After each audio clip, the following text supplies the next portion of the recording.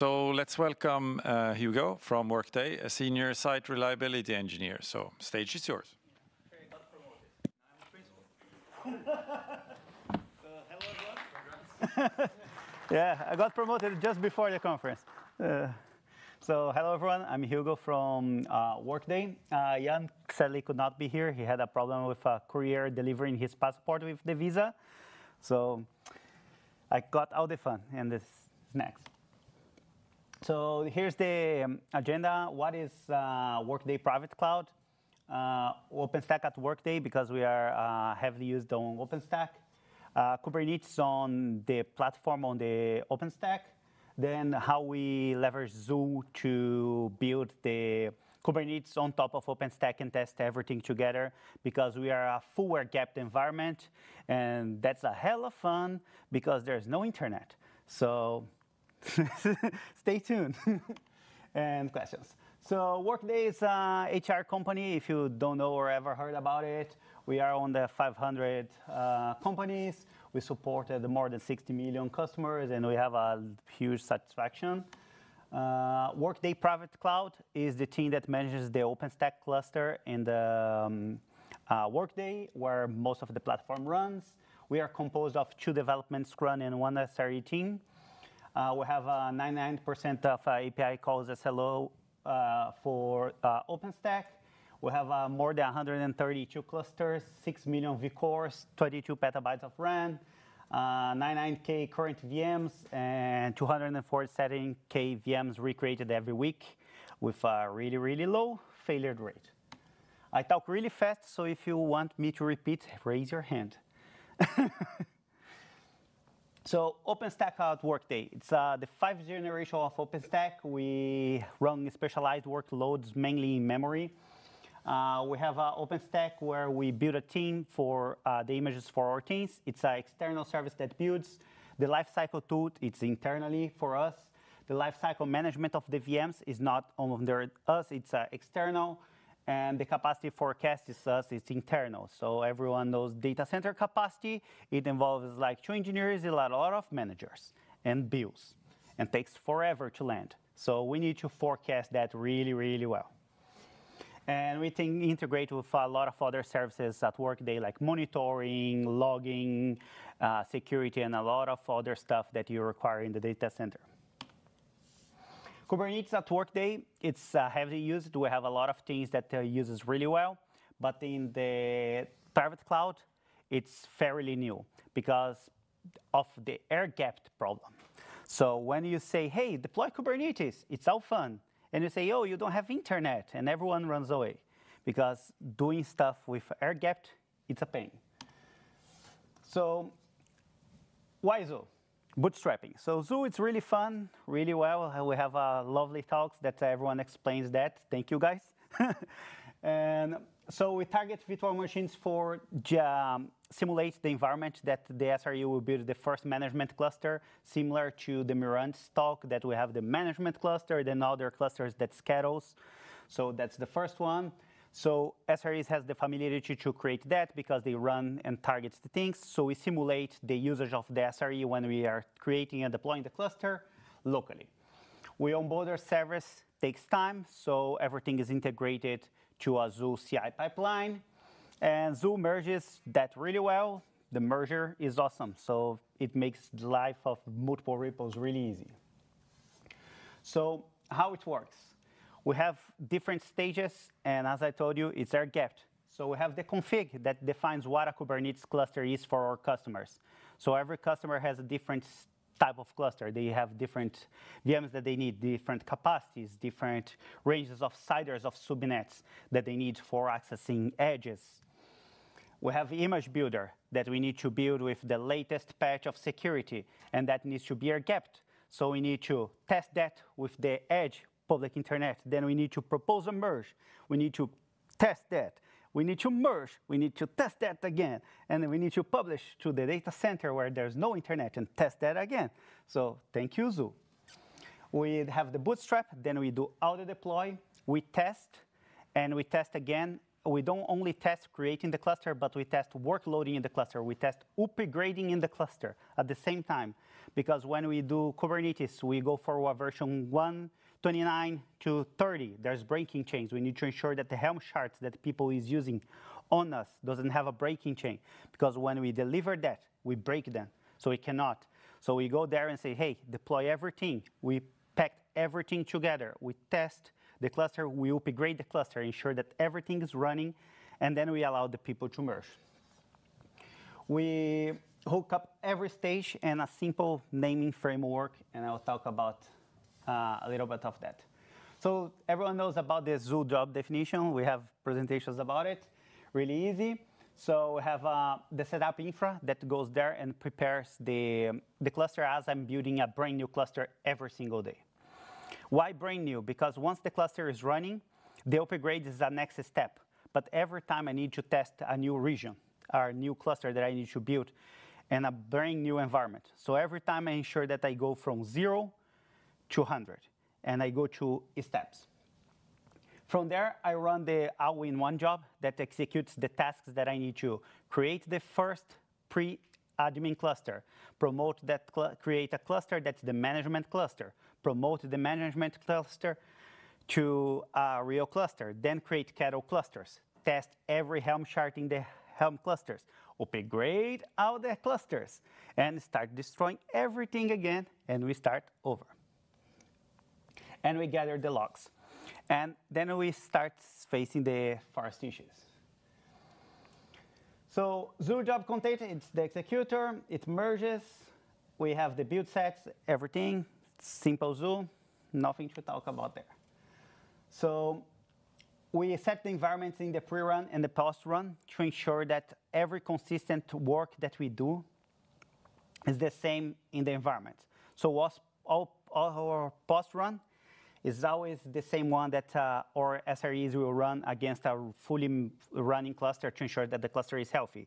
Same way that our pre-run is the same one that our SRE will run when it's deploying the pre-work in the new data center or the new region to ensure that it's deployable our OpenStack Kubernetes cluster. Because we need Octavia configured in a specific way. We need the subnets configured in a specific way on our networking. So we have the flavors, and we have all the things that we got lovely talks about it, that we manage and we need to ensure that they are there in the specific order of creation to ensure that Kubernetes can land. So one other problem that we had, and that's, I was talking with James before, and that's because we use a little bit old version of Zuul, is we have a problem on the way that sometimes the change that's in flight is not the change that we want to test at a specific moment. So some of our tasks ensures that if you are part of the Zuul product dependency, you pull from the source code as Zuul does the dependency leaking. If you are not, you pull from the source branching in the URL. It means that you got tested somewhere else, but I ensure that every time that I'm testing something, I'm testing the way that the production engineering, the SREs are using to deploy, and not only the way that CI runs. Because sadly, the way that we sometimes deploy in the air-gapped environment, there are huge gaps between what the CD in the engineering side works and the way that the customer data center works. For example, I cannot run an Ansible in the data center without a Bastion. And running a Bastion is horrible. Sometimes I don't have everything that I need. So there's a lot of chaining that I need to ensure that when I run same environment, I'm testing same path codes with slightly change as possible. And triggers on depend zone. So if you have a code that runs in the branch, if you put the triggers on depend on, it lands on the first case, and Zuul fixed the problem for me. So Zuul, as I said, Zuul in the CD is different. We sadly cannot run Zuul on the CD because we cannot link the environment. So they are fully splitted, fully air-gapped. So to access the data center, it's a totally different monster. So to do similar work, the when the user, the SRE, runs, it runs generally for his laptop in a virtual environment that goes to a bastion and triggers from the bastion on a workbox, and from the workbox it triggers workloads. So what we did, we simulate similar behavior on Zuul to testing. So we create 2 VMs on Zuul. One VM, we explicitly call it laptop. So when people look at it and says, oh, what is that? Oh, that's the laptop. This is where the executor runs from. So the Zuul executor executes Ansible code on the laptop. It's a bad pattern, I know, but it runs Ansible in Ansible. And from that, it triggers the other VM, that's the targetable, where it installs all the Kubernetes requirements to build the first kind cluster for cluster API, bootstrap the first node, creates a Kubernetes cluster, promotes, and promotes again. Then we had the problem. So as is Ansible in Ansible, Zuul has an amazing way to log in the data. Zuul has the full path that analyzes the Ansible logs and put in code. But when you run Ansible in Ansible, you kind of lose that feature. And even in the image builder that the community for Kubernetes provides, because you are running a job in Zuul that triggers a packer that runs an Ansible inside of ISO. So that Ansible there, you don't have the logs in the nice Zuul way. So what we did, we instrumented ARA logs for Ansible inside of our Zuul job. So if we Ansible in Ansible, we have that Ansible logs are part of our Artifactory as a link in the Zuul job, so we can go there, detail it, and troubleshoot all the issues from the other tasks. So we see Zuul failed in the task that does the deploy. The deploy is Ansible code. We have the link for the ARA. We check that and says exactly which task it failed, and exactly as it fails. It's not as nice as Zuul, but works in a similar way. In summary, we have the install dependencies that installs cluster CTL, cluster API, kind, Docker, configures networking, all the things that you require to do the first box. We configure everything we set up. We bootstrap the first node, then we deploy.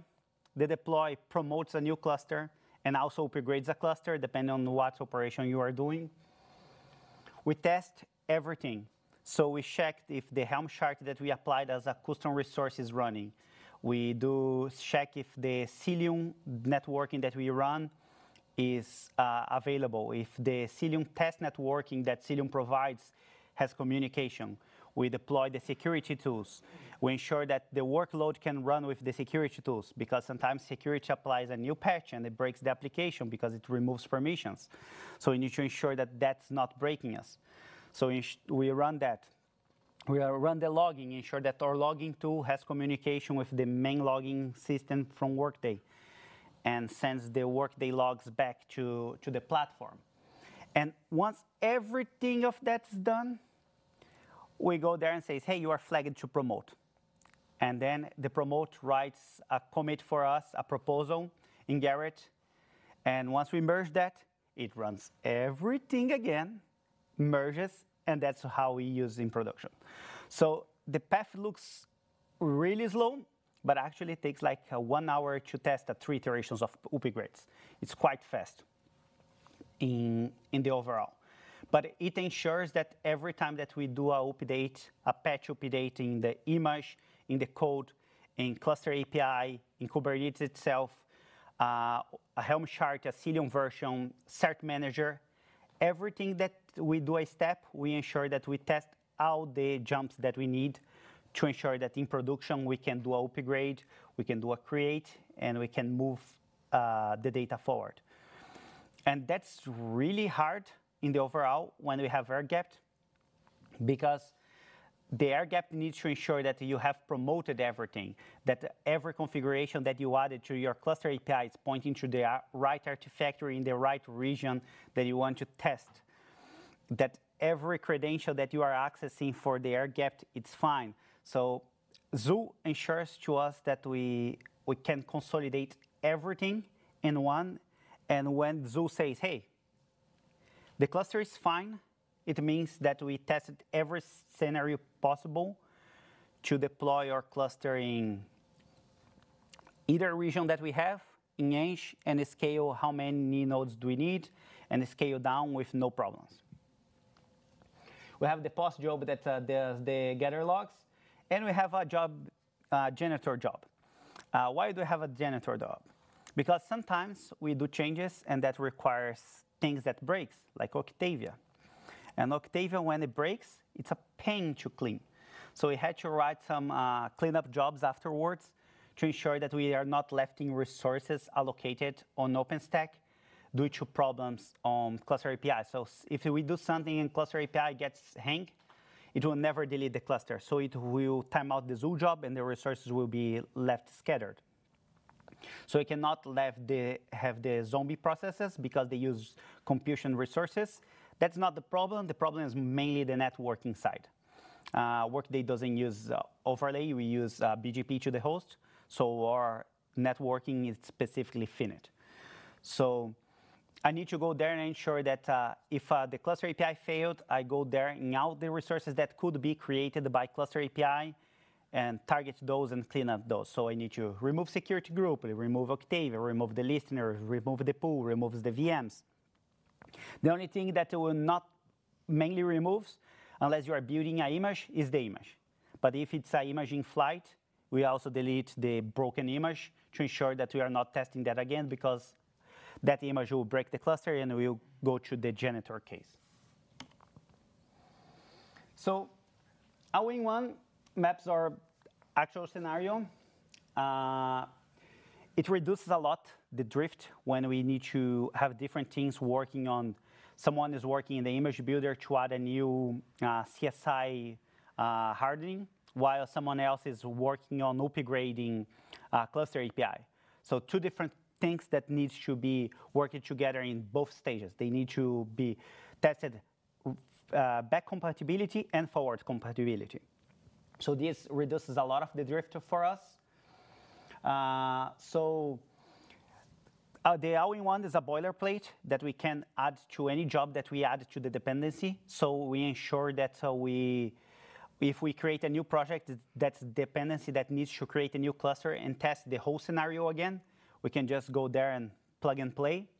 And it will do all the jobs, ensuring that if we have something in the fly, it will test the retro and the future. It will merge everything to get consolidated and put it forward. And we try to reduce the image builder problems with when it's sent up. Because when you promote an image, if the image is the way that it is, you don't tag it with the build or something you create every time that you recheck the image, you keep creating new versions. So we ensure that we have a way to clean up those. In the future, we are trying to break more the steps to make it more flexible in the overall, but keeping the same consistency that we have now to ensure that we have all the stages tested in the same way, so we ensure that we don't have gaps and drifts in the overall when we deploy in the cluster, mainly because of the air gap. If we didn't have to build everything mostly ourselves, things would be much easier, but everything needs to be brought inside, build it, published to our internal Artifactory and released again. So we need to ensure that we can reproduce that always. And so the use Zuul requires and provides to pick up artifacts from other projects, something that we are looking at the moment. And more smaller jobs to ensure that we don't have wasteful resources. And that's mainly me because I talk really, really, really fast. So I have a lot of time for questions.